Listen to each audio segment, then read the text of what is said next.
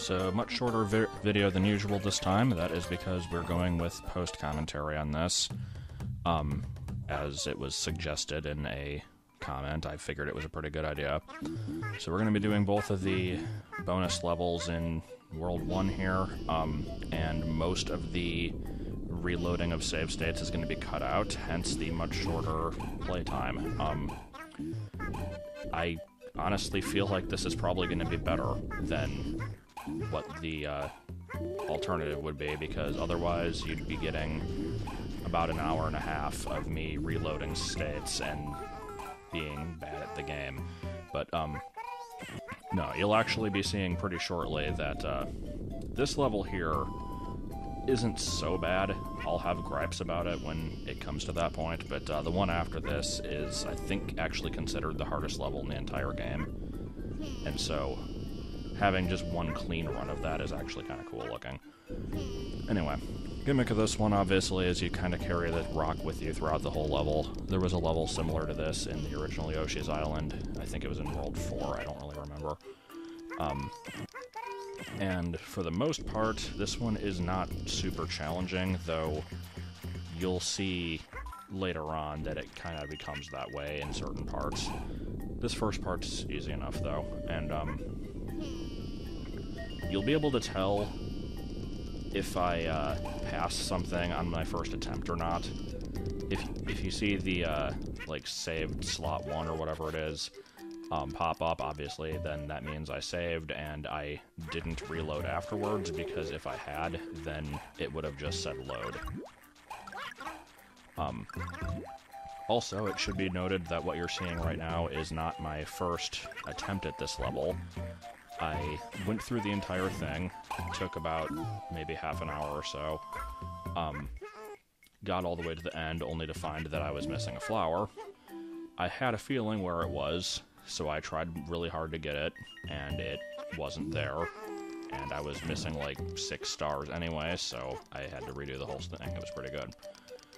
That's partially why I'm worrying so much about having all these red eggs and trying to max out my star count early, because I didn't want that to be a problem. This level isn't in short supply of them by any means, but it is good to have a stock, I guess. I don't know.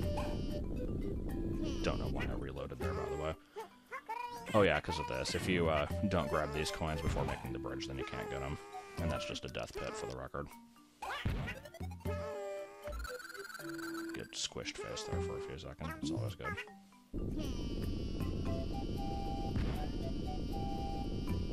So, I'm probably going to be doing the other 4 worlds in this same style, because I am so through with this game shit that I don't really want to actually commentate them live.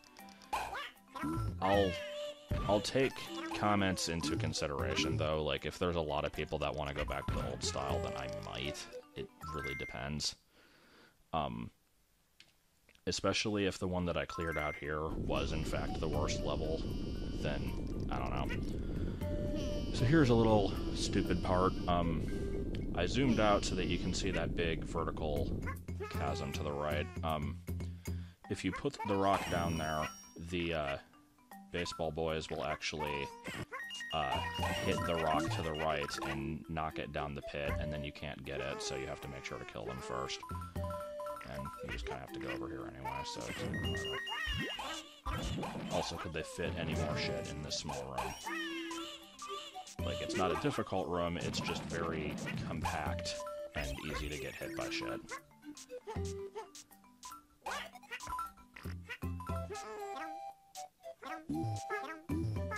So yeah, let's see what we got now. I have a really stupid reload coming up here, just because, for some reason I wanted to see if the rock would activate a cloud. No, first we gotta do this. This is important. I wanted to see if the rock would activate a cloud in the little section where I popped out from the lower area, but you can't actually move the rock once you get it in there, so I had to reload. So whatever. But yeah, the only advantage I can see to actually doing these live as opposed to this post stuff is Obviously, if you want a longer video, then that's fine. I know there's debating opinions on that. Some don't like them to be super long. Some probably do. The long ones tend to have me ramble about nothing, which can be interesting depending on my mood. Whereas this one, I'm just like, okay, where's the part where I do this? And that's pretty much it. But it'll get better. It's just this first part's kind of slow. Also, I like when the background freaks out for no reason. I don't understand why it does that.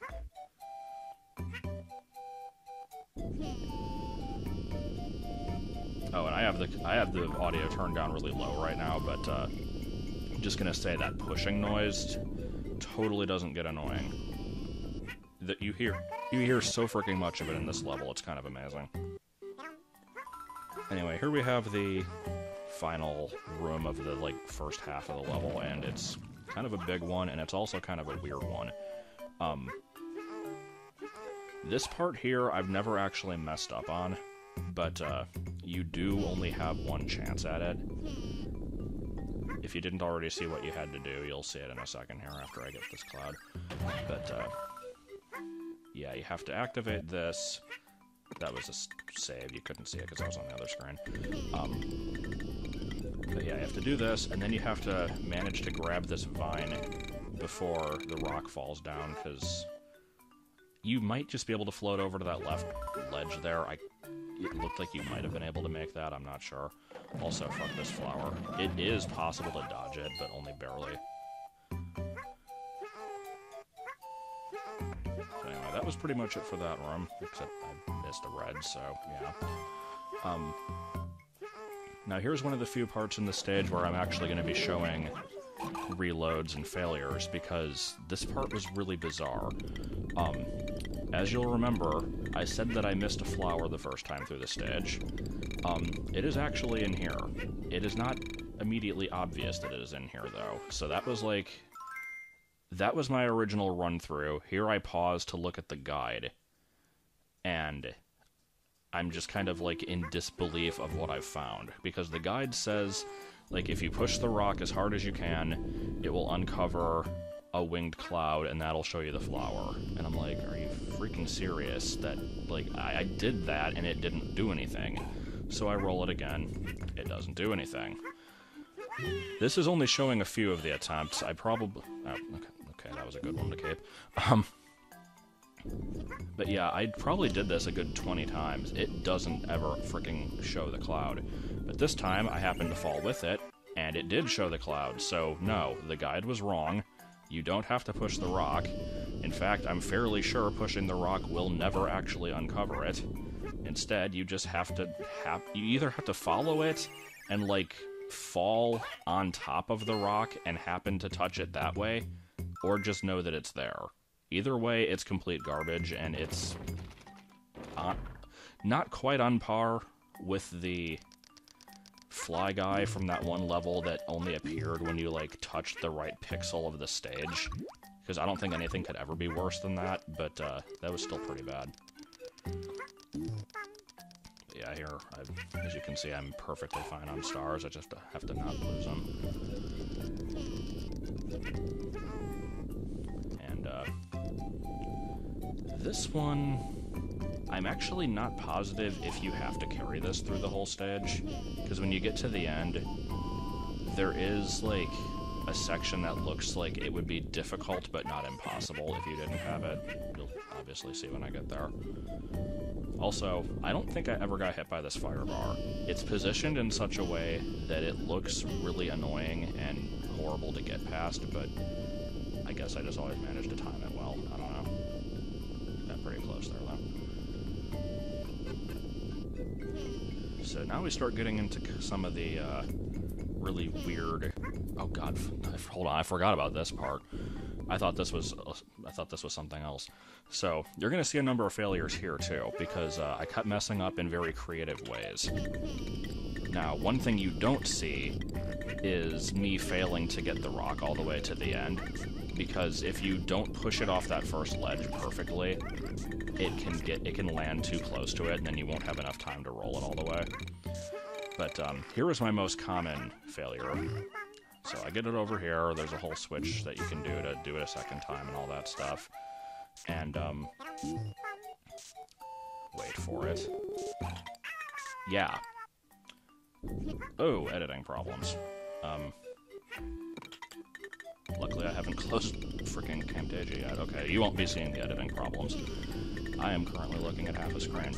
But, anyway. Yeah, there goes, it fixed itself. I got lucky that first time, because these cactus balls are really freaking annoying. And, the best way to deal with them is to just have full eggs so they don't shoot them in the first place. But yeah, list of things that can go wrong here. You can push the rock off the first ledge the wrong way and not be fast enough to get it all the way across. You can randomly run into the side of spikes because they're everywhere and you die instantly from them. I kind of feel like maybe the designers should have not done that. Just maybe, like, that's kind of bullshit. You can get hit by the cactus balls. I don't know, just, this section sucks. It shouldn't be as hard as it is, but, I don't know, something's just not right about it.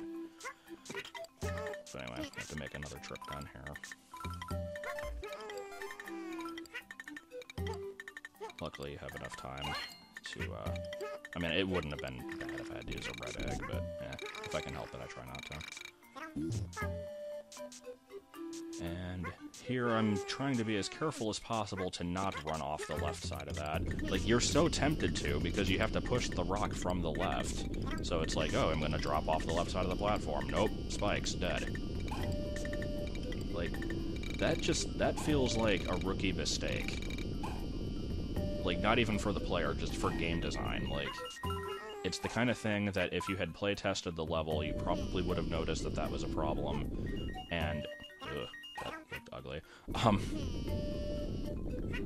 Like, they probably made a decision to not remove it because they were dicks, is what I'm thinking. So here's kind of a funky part. You can tell what you're supposed to do here to pound these in order to get it across the bridge.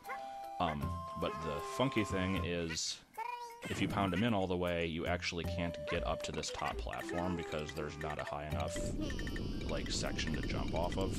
So you pretty much have to do it the way that I just did, I'm pretty sure. You stop it over here while the bridge reforms. Now you can pound this one in. And then redo the whole thing.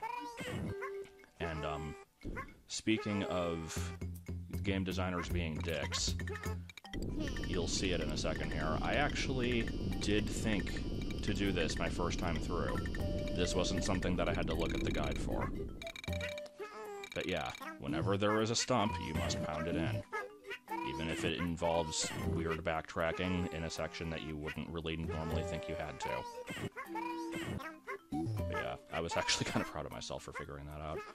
Alright, so here's what I meant about you might not need the rock, because all it does is it makes these red blocks appear, but I'm pretty sure with proper fluttering you can get past this, because you can bounce off these ghosts, and then, like, land on the rock there, but then you probably wouldn't be able to get that flower, not easily at least. So here's the last section of the level. You get to do this a lot. And while doing it, you get to constantly have these cactus fuckers shooting at you. I try my best to keep disabling them, but the camera sucks just enough so that you can't actually ever, like, see them properly. So it's like, after a while, it's not even worth it. You might as well just go 2 inches, wait for it to shoot, avoid, go 2 inches, etc. Problem is, now that I've gotten this far and the camera refuses to scroll, I have a second one shooting at me. And let it be known, the first time I got to this part of the stage, I was down about 6 stars or so, and after having collected all these coins, getting the final red coin in the process, seeing that I was missing a flower, I figured, like, you can't really see it, but there's a second path under this top one, which is why I'm pretty sure that you don't have to activate the red blocks. There's a second path with a bunch of those cloud enemies, and I was trying to hit them with red eggs to get the stars back, because I thought the star might also be down there, or I mean the flower. It wasn't, so yeah, it whatever. So that's the stage. Like I said, could have been worse, but it wasn't the easiest stage I've ever played. And there we go. Now this next one, on the other hand, this is the real deal. I want to point out at the very beginning here, look at the bottom of the screen. There's lava rising. That's the one time you'll ever see that, because I basically bum rush this stage and don't accept any slow movement. But yeah, that can very easily be a problem, and it is probably the #1 reason why you'll fail this stage. But, yeah, right there, like, I can't even commentate over most of this. Also, I don't know what caused that little lag there, but that just kind of happened while playing. There's a lot of little tricks I do, like bouncing off of that shy guy instead of waiting for the platform, stuff like that. You're probably going to have to watch this more than once to see everything that happened, honestly, because this, like, every frame is so packed, or whatever the hell George Lucas said, I don't know. This is really, really inexcusably bad level. I got those 2 extra stars there thinking they might help. They really didn't, because throughout this entire playthrough, I kept saying there's going to be a level somewhere that has the exact number of stars you need and no more, and I need to be prepared. This is that level. So not only is it really condensed and on a timer and very precise in what you have to do in a lot of the sections, but you also have absolutely no wiggle room for messing up the stars, unless you come in with a whole bunch of red eggs and use them, like, right at the beginning of the stage. And the funny thing is, even with that, you still might not have enough. You'll kind of see that at the end. But, yeah, what you're seeing now is the perfect run, like, just only showing the save states that were successful. This was cut down from about 30 minutes. If I had been doing it live and actually trying to, like, coherently commentate while doing it, it would have been quite a bit longer than 30 minutes, I'm assuming. Plus, I was using a guide, so I knew exactly what coins I had to get, what clouds were worth shooting, all that kind of stuff. Like, I can fully understand why they said this is the hardest level in the game, and I really hope that it actually is, because my god. So right there, that's a cloud of 5 stars.